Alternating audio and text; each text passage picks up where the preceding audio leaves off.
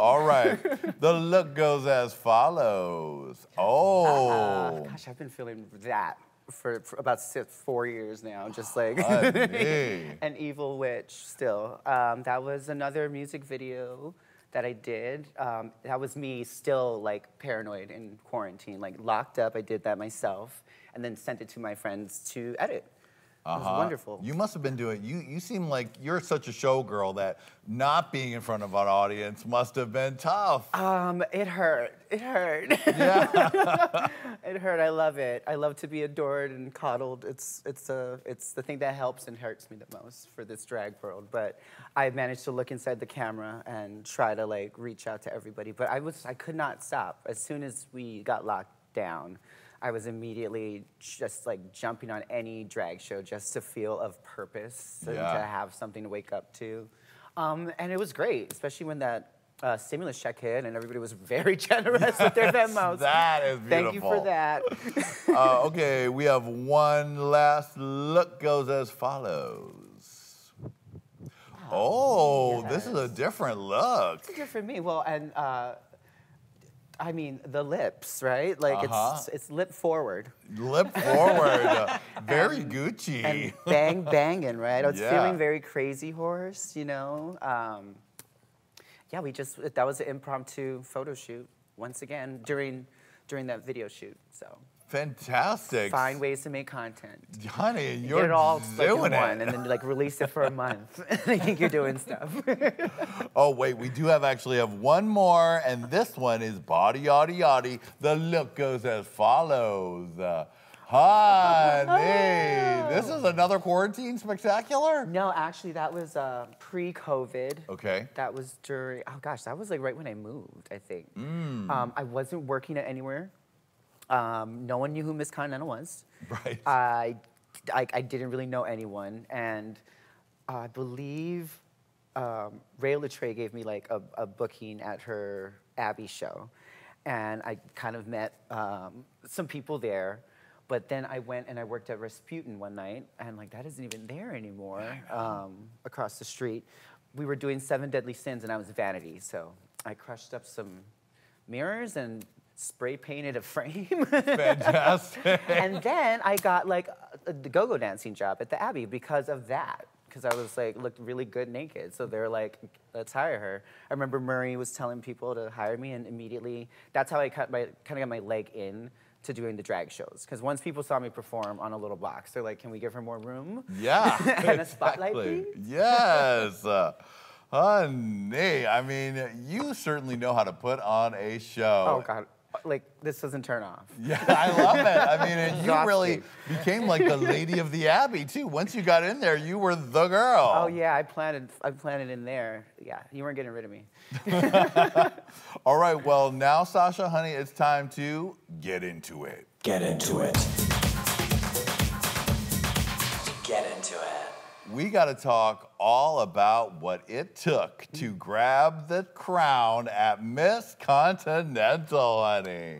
I mean, and like you said just a minute ago, that no one knew Miss Continental. If you don't know Miss Continental, you need to get into it. Know your history. Because there's so much to appreciate and love. Tell me about how you first became aware of it and the beginnings of that whole process. Yeah, let's see. I remember when I first started doing drag, my drag mother, she had talked, like, Hawaii was very into Miss Continental. Like, the drag scene knew all the formers, and they had, like, this, like, fascination with, you know, just beautiful drag. It was just, like, a beauty pageant. Talent, evening gown, swimsuit, question answer. You have to be talented, look presentable. You don't have to be beautiful. You just know how to present yourself in the best way you can, and you have to have something to say. So that's pretty much probably the things you probably need in life. You know, so pageants were always just something that loved to shape me and kind of like give me I guess like a goal or like a focus on. So I really was drawn to it, and I loved like the beauty, and I loved the competition. So I decided to run Miss Hawaii Continental when they had a prelim, and I surprisingly won. I was 21 years old. No one really knew who I was in Hawaii, so it was pretty kind of like, oh, the little underdog won. Went to Miss Continental that year in 2005, and I got 5th place out of like 30-something contestants, which was pretty amazing for. It wasn't very normal for someone who just started to place so high. Yeah, exactly, because that's a extremely competitive group. Yeah, and the girls I was with were, you know, seasoned entertainers that are fan favorites, so it was really cool to be a fly on that wall and to get like a little taste of it. And once you got the taste, it's like, I'm bitten, I'm trying, I'm not gonna give up. So you went back a couple times. Yes. The first time you rushed, you're like, I'm gonna win it this time. Yeah. It's definitely a learning process. I did 4 times in 7 years. I did take a break in between, like a 3-year break, and everybody was telling me to run again. You should run. You're gonna win. I'm like, I need to feel like Miss Continental if I'm gonna compete for Miss Continental. I have to already feel like it. So I have to feel secure. I have to have a secure package. So when I go on stage, I'm not thinking about, you know, oh my gosh, my dress doesn't really fit that well. You know, like for me, I'm that kind of person. So I needed to make sure that everything was taken care of so then I can present myself, and that ease is what they look for. You know, they look for the ease and like just the confidence. And there's always that magic in that girl that wins, you know, that night. You can't even like, it's so weird to see when you see the girl who's like gonna win. You're like, oh, she's got it. She's in it. What is the prep for something like that? To get that package together, it seems like similar to going to Drag Race. Yeah, for sure. Because you also first have to run a prelim. So you have to run a state preliminary. When then they sponsor you, you become, like I was Miss Pennsylvania, Premier Continental. Before that, I was Miss Hawaii, Miss Continental. So you run that, you qualify, so you kind of do the pageant already in a in a regional sense. Then you go to the nationals and you compete the first night. It's like a cattle call, swimsuit, evening gown, talent. And they pick the top 12 of that for the next night. And then it gets a little more intense and a little more, you know, nitpicky. Everyone's allowed to do the same thing. And usually, like people, I mean, you want to think that you want to go on stage and you want to show, every time you go on stage, you want to show a different side of you, just like Drag Race. They get to see you this once, you know, a few times, make it memorable. So you want to give variety. Girls change their gowns first and second night. You know, you change your swimsuits, you change hair. Some say change talent. It's literally a card game. You have to really, it's all about how to really play these numbers in your favor. You gotta know what you also have to know yourself. You have to know what you like, what you don't like, what like feels true to you, because if you're trying to do some other girl's talent, it's just not gonna work. You know, they need to know what makes you special. And this is for like everything, I'm sure for Drag Race too. They wanna see, you know, there's already a Roxy Andrews, there's already a Detox. Like, what makes you special? Why do we wanna watch you? So that's always important for pageants, for sure. What was your talent and what was your favorite look from your winning night? Oh my gosh. The gown was like incredible. It was a silver liquid beaded gown. It weighed like 20 pounds. Wow. It was gorgeous. I had 100 foxtails wrapped around me. I don't know if I would necessarily do that nowadays. Right. Sorry, PETA. I got had by PETA because I did a photo shoot with these foxtails. Oh, boy. And they, like, I woke up the next morning, I was, like, horrified. Like, it was all, like mink trap videos in my comments, and they were, like, cruel. They were, like, calling me a dude and everything. Oh, wow. And I just called my friend crying. He's like, well, I mean, PETA only cares about celebrities, so you made it, girl. It'll be faux fur from now on from Miss Sasha Colby. Yes, faux fur, faux leather, yes. So when you won, you joined a ranks of some very impressive winners that we all know. Miss Candice Kane, Roxy Andrews won Continental Plus, Naysha Lopez, Brooklyn Heights.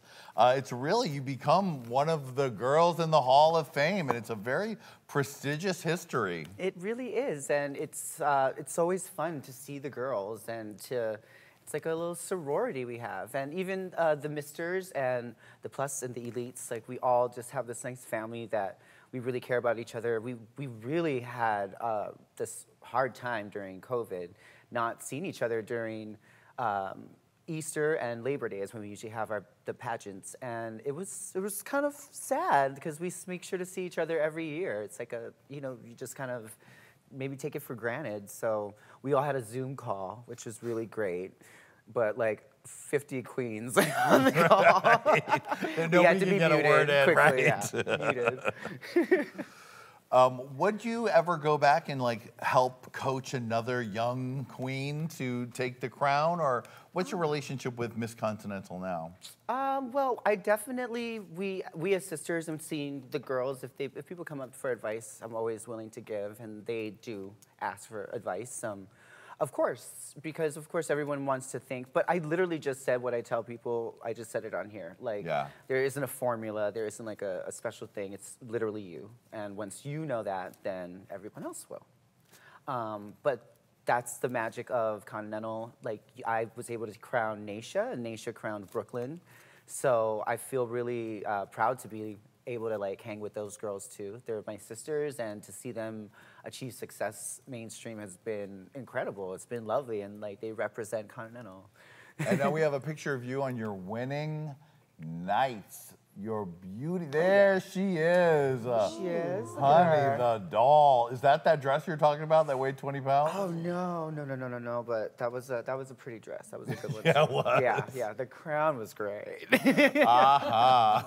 Now, after you've done so much, you made it through so many different preliminaries and all of it. You wake up the next morning. What does that next morning feel like? I was so hungry. I was starving. I was cranky. I was literally eating tuna and a boiled egg, running, and I just, for some reason, just thought, like, gotta get into pageant mode. But it was more so like getting your mind in check.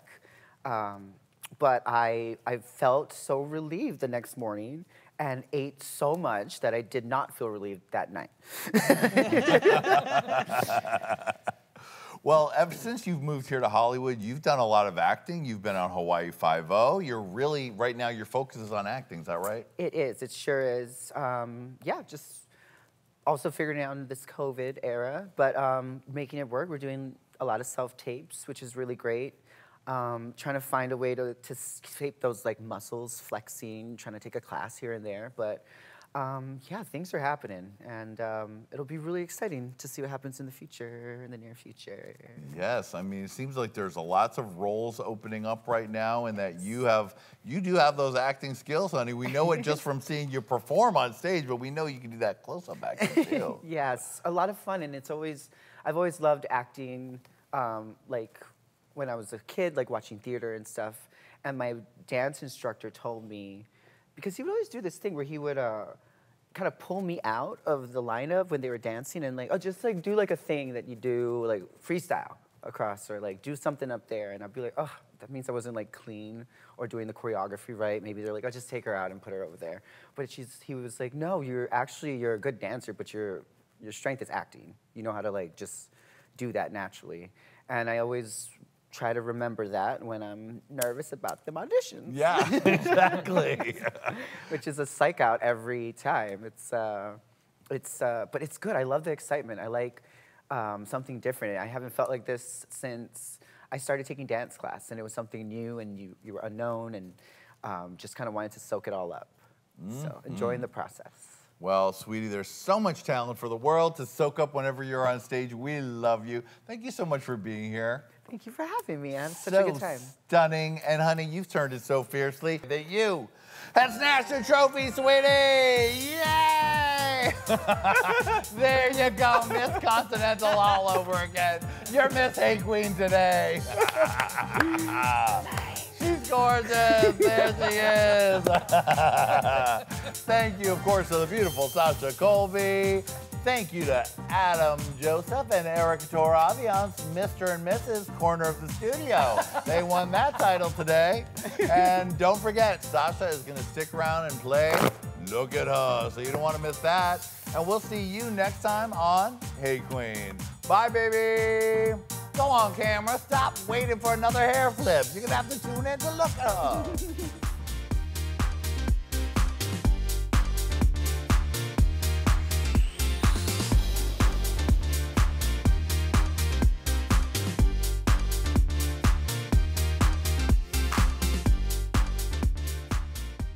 Hello, children. Click here and subscribe. You're welcome.